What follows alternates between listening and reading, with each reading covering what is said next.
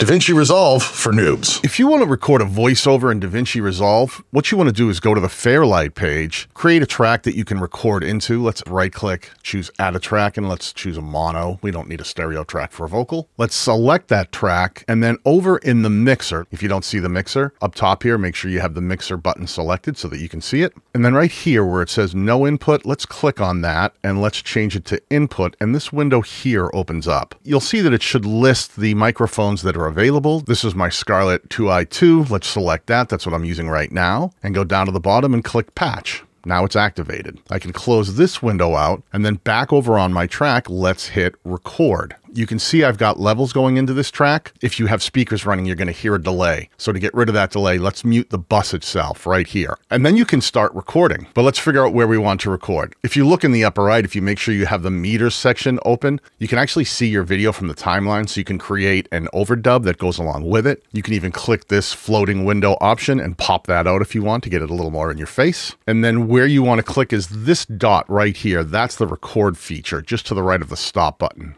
Click that and it'll start recording wherever the playhead is. So here we have the Olympics, and apparently someone set the record for the world's slowest high jump, and the women's gymnastics team took the day off to do their hair and chew bubble gum. I have no idea what I'm talking about. When you're done, just hit stop, and now you'll see you've got your entire vocal track right here.